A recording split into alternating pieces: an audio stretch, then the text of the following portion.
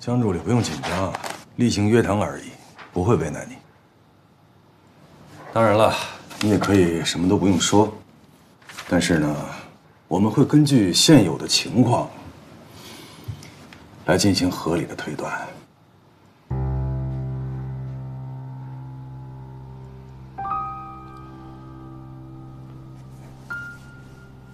江南，这次约谈的主要目的是为了弄清事实，所以我需要你的配合。我知道你们想问什么。万耀明是我的父亲，但这并不违反公司条例，而且我这个级别也无需报备亲属情况。单从这一点上来说，我并没有违反公司的任何规定。最重要的是，我的身份没有对任何人讲过。涛总对这件事毫不知情，我可以保证。江助理，我觉得你没有诚意，不妨直接一点吧。现在投标方案泄露了多少？林绍涛在整个这件事情当中牵扯到了多少？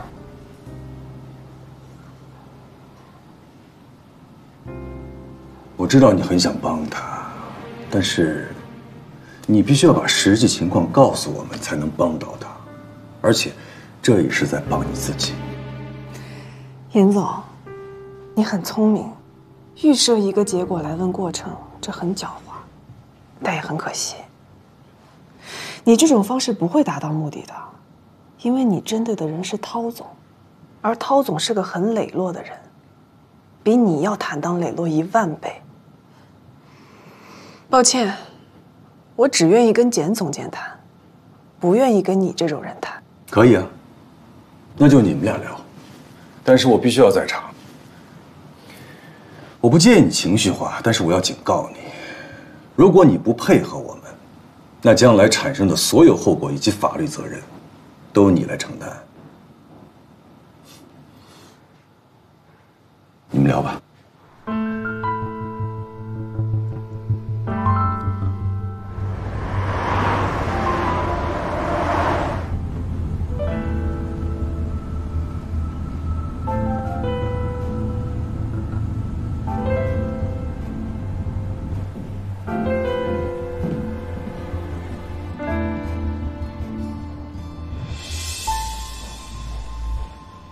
喝点咖啡。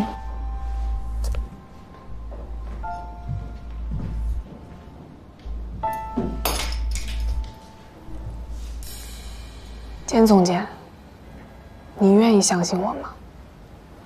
现在不是我愿不愿意的问题，而是你需要用事实，让所有人相信你。我知道这次投标的重要性，我也知道奥军创达也参与了这次投标。现在有人要利用我和我父亲的关系当做借口，这不需要任何证据，就已经把陶总拖入了死局。所以我们更应该用事实说话，来降低影响。我现在没办法证明自己没有泄露公司机密，所以咱们不能从这里破局。现在是有人在针对本土化改革，也就是针对陶总，只要能够证明是这个动机，那么他的指控、他的怀疑都是站不住脚的。你说是吧，严总？嗯。哼，江助理，你也很聪明啊。跟着林绍涛这么久了，确实学了不少东西。我也给你支一招，叫防患于未然。其实早在咱们今天谈话之前，我已经向总部递交了工作报告，上面详细的说明了我的出发点和我这么做的意义，而且总部给了我很大的支持。江助理，有一点你要搞清楚啊，这件事情如果我错了，我大不了回总部，咱们再也不用见面。但是如果你们错了，那么整个VG中国就会完了，而且你们要承担法律责任。孰轻孰重，你觉得总部会怎么考虑呢？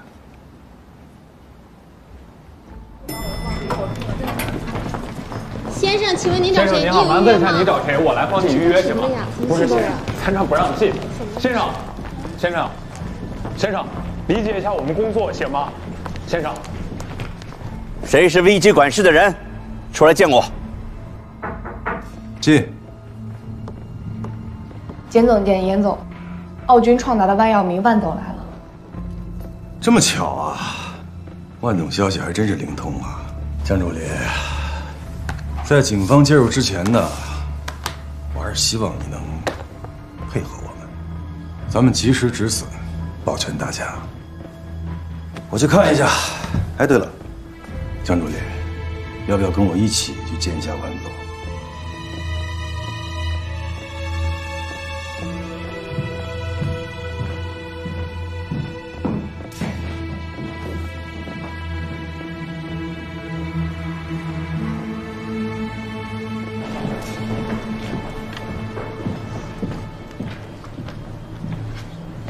你好，我是危机的负责人，我叫严帅。您是万耀明先生吧？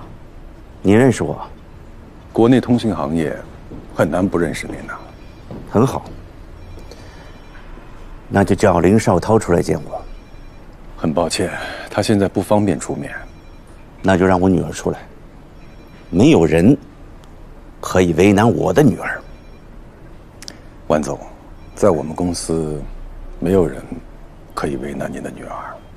不过，您的消息的确是很灵通啊，在我们公司有朋友。如果你现在出去的话，会将事情变得更复杂。那我现在就给他打电话，让他立刻就走。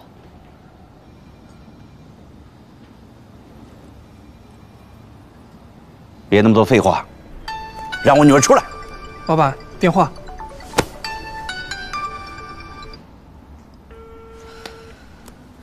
简爱姐，您可能不了解我吧？他见不到我不会善罢甘休的。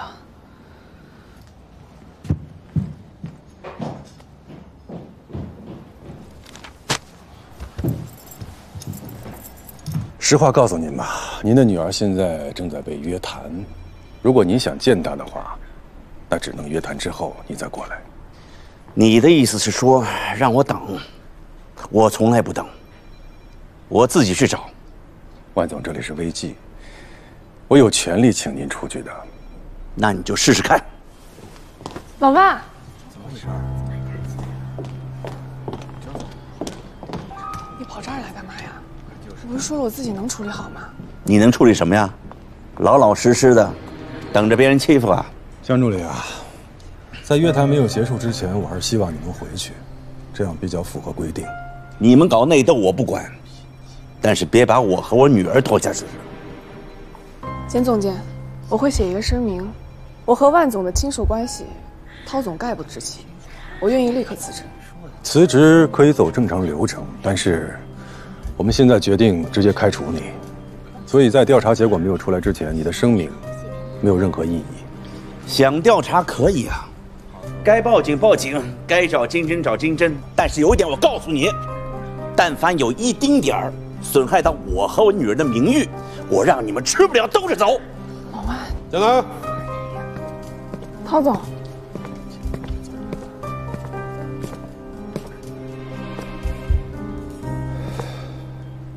你的约谈结束了吗？还没有。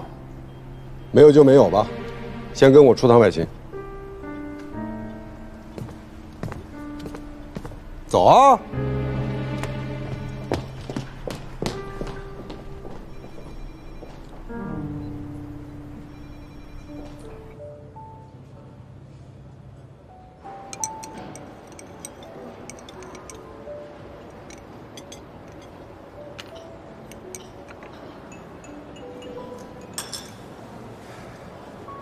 有时候呢，当你遇到一个极其难解决的僵持局面，剑走偏锋，简单粗暴往往就是最好的解决办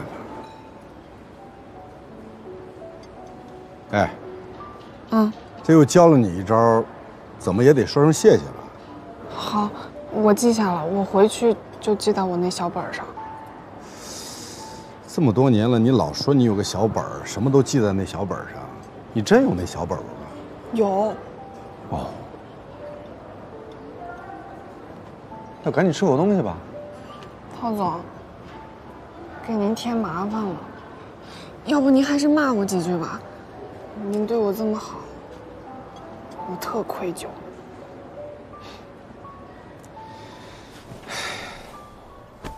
今天当众被人审了一顿，而且家长都赶过来了。我要是再骂你，那你是不是有点太惨了？你不用多想，没事儿。赶紧吃口东西。我跟你说，人在心情不好的时候，就是要多吃点甜的。吃了甜的，这多巴胺迅速分泌，马上就开心起来了，一切事儿也就没那么糟了。赶紧吃。陶总，我真的没有出卖过您和公司。我相信你跟我这么多年，你什么人我不了解吗？我有那么笨吗？所以你不用解释。那您不想问我点什么吗？不想。那您能不能听我说呀？有些话我憋在心里好久了。你说，我听着。你知道为什么我爸姓万，我姓姜吗？因为你妈姓姜。不是。其实我爸这人吧，他特有意思。你知道他是做销售汉卡起家的吗？我知道。他做出点成绩之后呢，就开始修族谱、寻根。据说网上倒到清朝末年，我们家这支儿应该姓姜的，然后到了我这儿，他就让我姓姜了。你爸这脑回路真是，这很具备人文精神啊。陶总，你不要因为他是我爸，你就会顾忌他。你以前可没少在我面前说他坏话的。当然，你骂他的那些话，我可一个字都没跟他说过。我说过他坏话吗？我还骂过他。我这么文明的人，你什么时候见我骂过人？咱不说我，接着说你。我们家兄妹3人，我最小。我爸是很疼我，但他从来不会溺爱我。我上大2的时候，生活费就自己挣了，奖学金还年年不落。本来想着要出国留学的，没想到遇见了你。那看来是我耽误了你。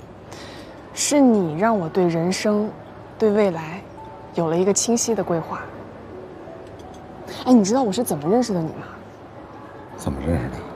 其实我上大4的时候我就认识你了。那时候学校组织了一次小的座谈会，你是嘉宾，其实你的座位被排在最边上。是吗？我有被排在最边上的时候吗？当然，还不让你讲话呢。因为你和主讲人的观点完全不一样，一点都不顺着人家说。但只要你有说话的机会，你就会把全场的目光都吸引过去，简直就像是专门来拆台的。这像是我干的事儿。后来主持人让每位嘉宾都说一句对我们年轻人的忠告，只有你说，所有的忠告和人生经验都是被粉饰出来的，一种对后来人的炫耀。所以你说你没有忠告，就是因为这个，我才决定要去你那儿工作。是啊，谁会傻到敢给年轻人忠告啊？这个但愿你自己觉得你当年的选择是对的。当然，我很庆幸自己参加了那次座谈会，认识了你。谢谢。我也很庆幸我去参加了那次座谈，否则我也不可能遇到你这么好的学生和小伙伴，对吧？陶总，其实我一直想找机会跟您坦白我和老万之间的关系，但刚开始，公司和奥军畅达之间在业务上并没有那么多交集，我也就觉得没有说的必要。后来，纠葛渐渐多了，我也越来越觉得自己身份敏感，也越来越不知道该怎么去和您说。没想到，在这个节骨眼上被爆出来，给您造成了这么大的困扰。对不起啊，陶总。什么对不起？哪有那么严重啊？我刚才都说了，没事儿。其实我心里特愧疚，我特别不知道该怎么去和您说。哎呀，行了啊！可是我刚才说了半天，全都白说了。江小姐，啊不，万小姐，你看，这回叫对了。呀，哎，谢谢陶总。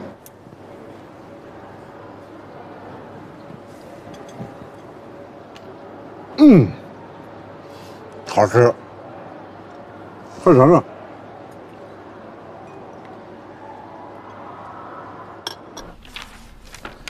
约谈被意外打断，所以我们现在除了知道江南是万耀明的女儿之外，没有其他的有用信息。足够了。仅凭一层亲属关系，严总又得出了什么结论吗？结论就是这次投标案存在着巨大的安全隐患。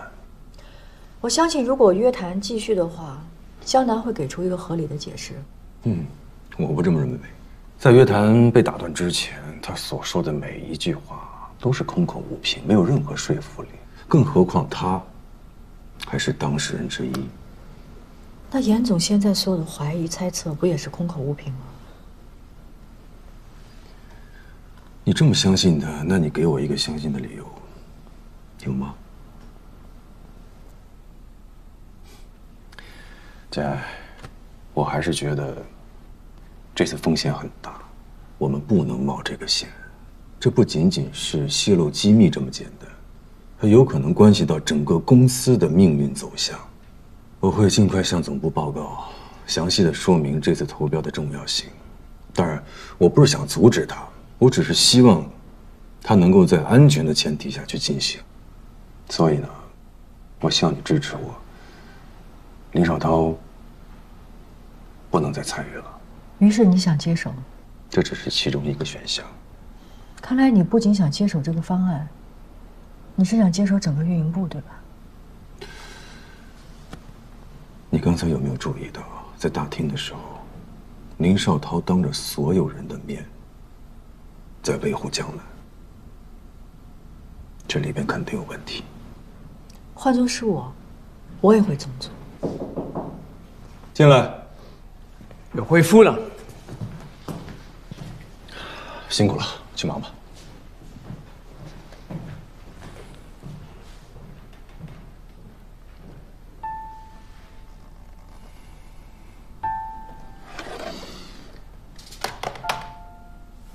总部的意思已经很明确了，在调查林绍涛这个结果没有出来之前，暂停投标，或者是找一个合适的人来接手，选择权在我们手上。总之，林绍涛现在所有的工作都要暂停。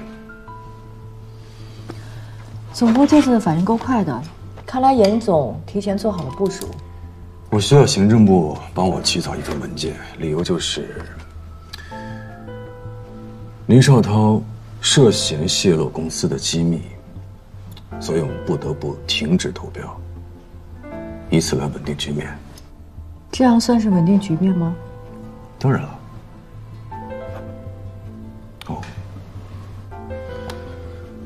我可能让你这么做有点为难你。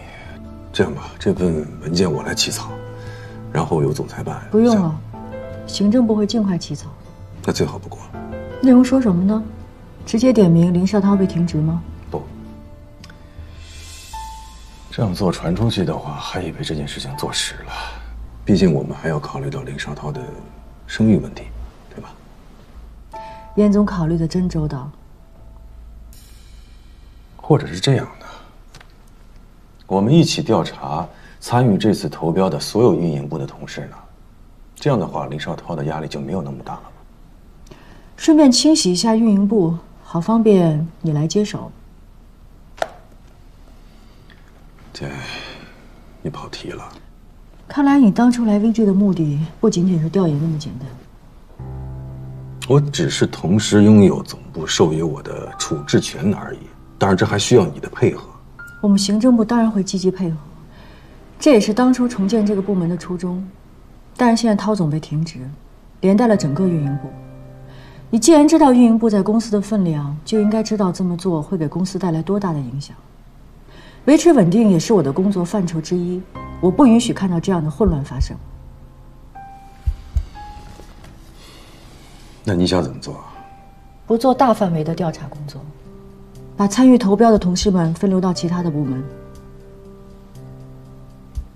也好，逐个击破，还防止他们串联。可以，就按你说的办。有什么需要尽管告诉我。我需要 HR 部门的积极配合，尤其是刘映霞总监。没问题。只要他身体允许，随时可以复制。还有事儿吗？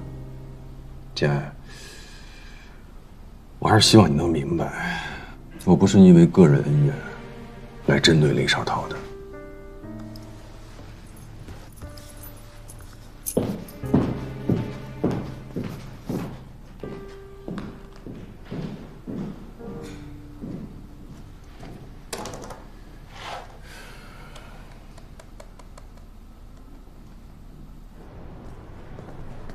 老爸，你怎么又追过来了？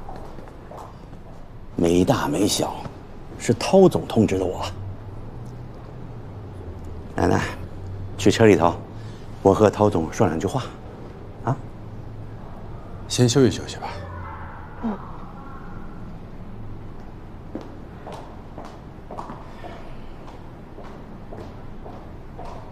哎呀，女生外向啊。看来你说的话比我管用。有什么话你就直说吧。现在的情况也不用我多说了吧。客观上，楠楠确实给你制造了麻烦，那我这当老爸的也不能不管。这样，你来我这儿吧，我给你比VG更好的待遇，更大的权限。谢谢万总厚爱，但我现在没有这需求。硬扛是扛不过去的，这关你过不去。关关难过关关过，这一点上我相信您对我是了解的。陶总，面对现实吧，不仅仅是这次投标，之前你做的所有的努力都有可能白费啊。谢谢，这事儿就不劳您操心了。哎，你呀，真是死鸭子嘴硬。那行吧，就当我们父女欠你个人情。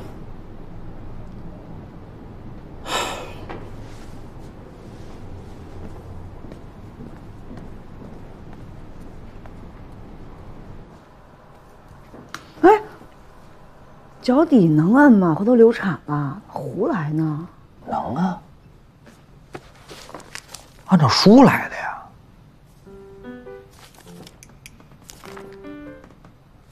那摁吧。人家书上说了，怀孕到了这个阶段呢，两条腿容易有水肿，得经常的按摩，让血脉通畅。还挺舒服。是不是还可以吧？开个足疗店没问题了。要改行啊？不去塞尔了？塞尔跟VG不一样，他不用坐班啊，你只要及时完成手头跟进的项目就可以了，在家办公也可以。真的假的？那当然了。我跟你说啊，你现在得以事业为重，你别老在家照顾我，回头让人周老板难做。是，我明白。老婆，有件事儿呢，我得跟你说一声。什么事儿？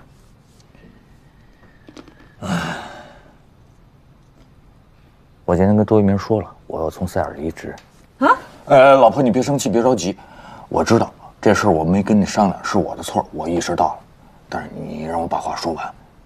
这件事儿呢，我是经过深思熟虑之后才决定的，所以说我也有我的想法。你看是这样啊，上学那会儿呢，我是我们仨里头学习最好的，可毕了业，我反而成了混得最差的。究其原因，就是我太容易满足，过得太安逸了，导致我浑浑噩噩地度过了我最美好的时光。但是我现在活明白了，你怀孕了，孩子马上就出生了，咱们不能让孩子过得比别人家孩子差，不是吗？我得让你们娘俩过上更好的生活，我得负起一个男人该负的责任。所以说，我得凭自己本事干出点事儿来，不能再让你和兄弟们操心了，也算是我给孩子做个榜样吧。那你离职了，上哪儿挣钱去啊？我对自己有点小规划，当然了，现在还不能说，也算是我的一个小秘密吧。但是每个月该交的钱，我肯定会按时交的。钱从哪儿来？哎，接下来电话了。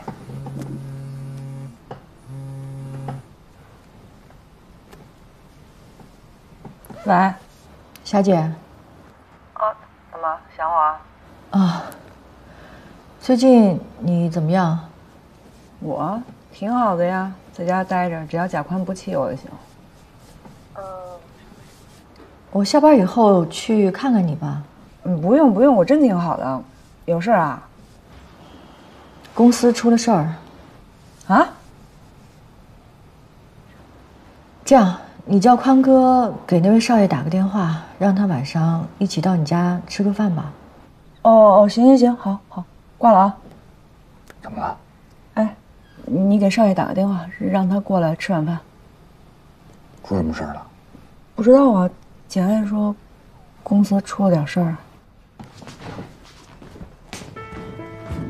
哎，我电话放哪儿了？你找啊。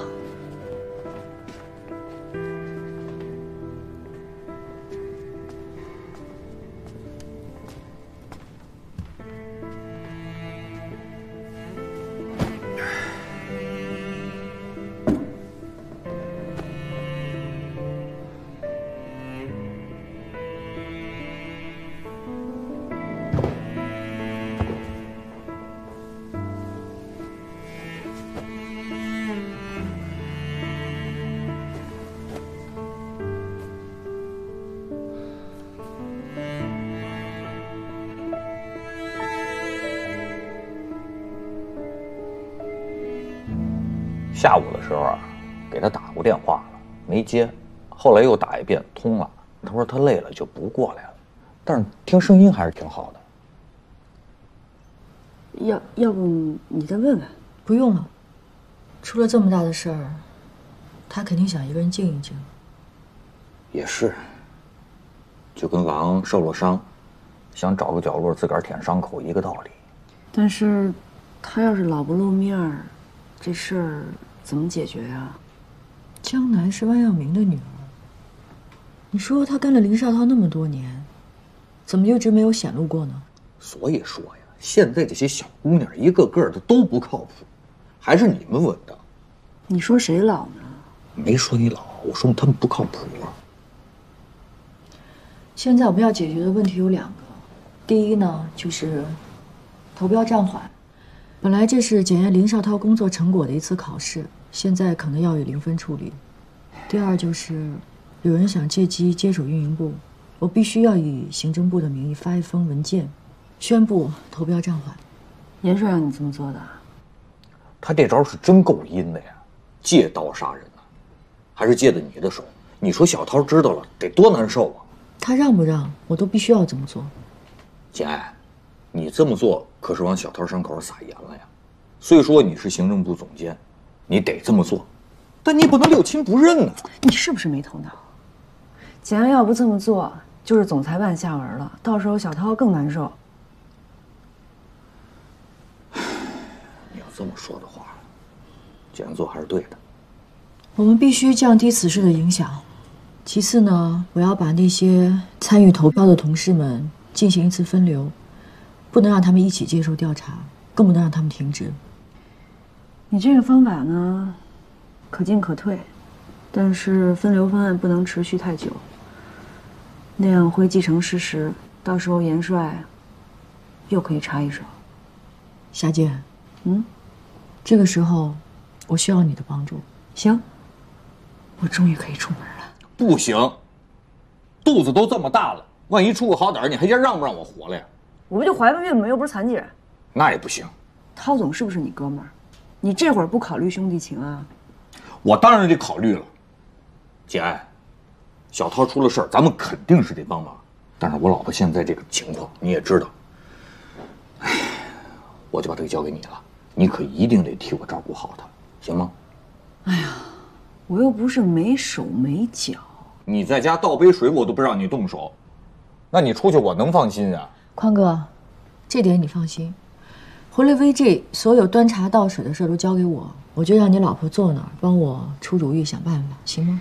我能溜达，我能走啊。行了吧你，姐爱，我老婆可就交给你了啊。谢谢。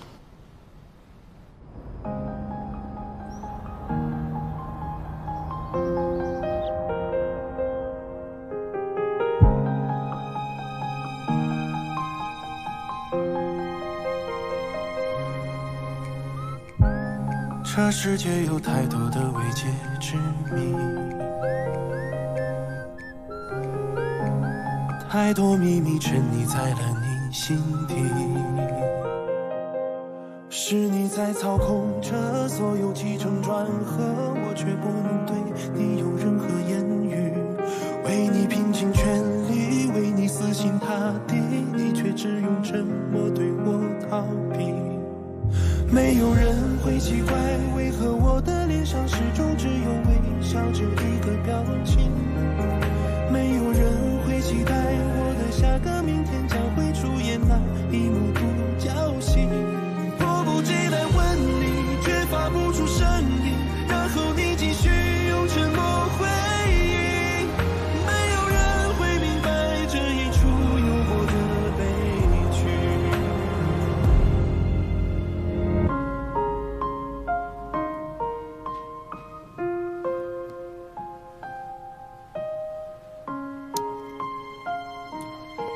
来得及了，来得及。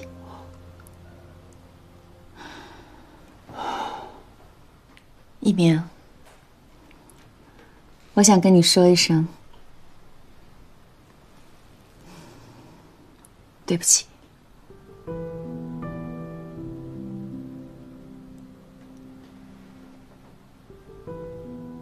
人之所以会说谎，是为了隐藏内心的痛苦。我当年的那段感情并不光彩，但因为我太任性又很犟，非要把孩子生下来，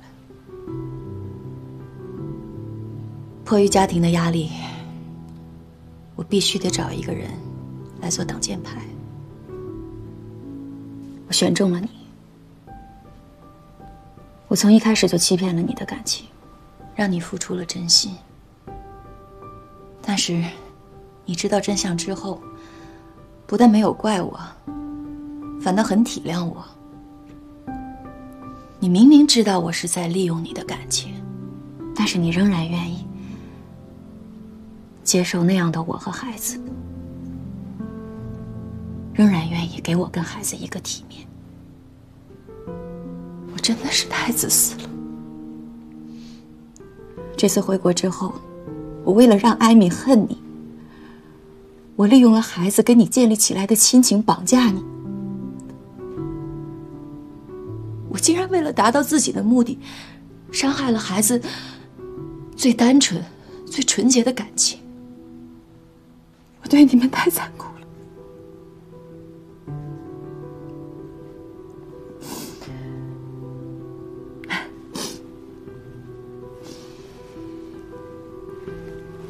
一鸣，其实你很出色，能力也很强。你这么多年做出的成绩，已经证明了你自己的能力。我以前怎么这么不了解你呢？我发现这次回来之后啊，我开始慢慢了解你了。正是因为越来越了解你了，我感到手足无措了。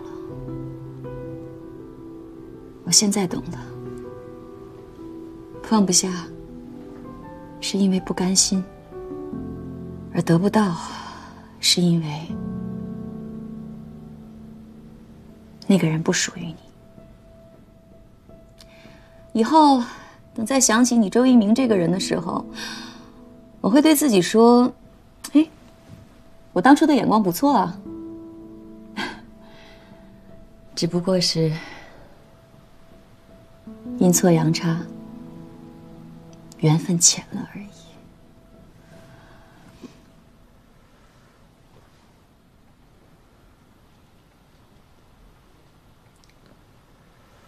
我也不知道该说什么。你这次回来，我收获很大，真的。我收获了艾米的爱，我很喜欢她，我真的很喜欢艾米。如果你愿意的话，我可以一直做她的爸爸，真的。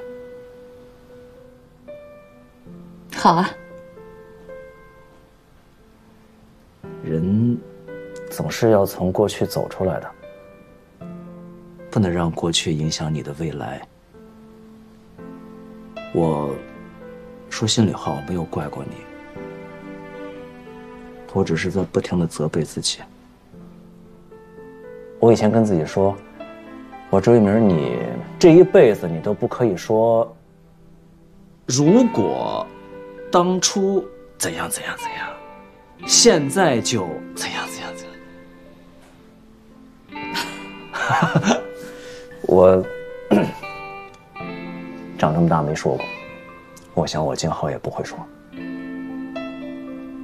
对了，我经过再三的考虑，我还是希望你能再找一个人接力我在塞尔的位置。我决定和我之前的生活彻底告别，要开始我崭新的人生。你不打算再考虑考虑吗？考虑了。好，既然你这么说了，那我也只能尊重你的想法。谢谢。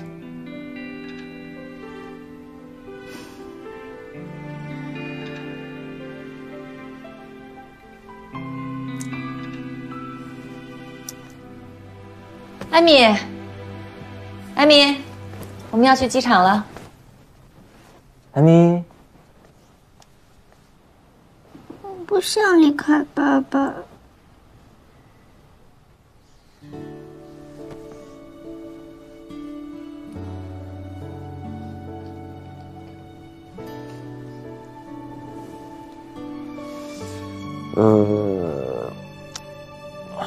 我也不想离开艾米。还记得昨天晚上爸爸跟你说的什么？记得，爸爸说会经常去美国看我，还有我放假的时候，就让妈咪送我回来和你一起住。对啊，所以说艾米可以经常会看到爸爸，我也可以经常会看到你，这不是没分开吗？对不对？笑一个。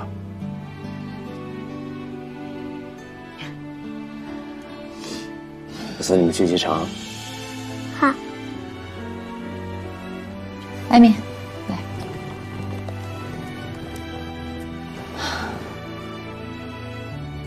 真的不用送了，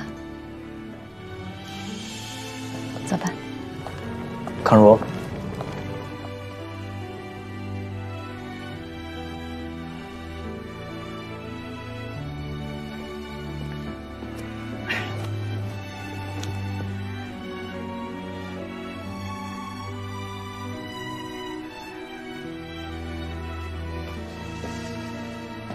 一路平安，你也保重。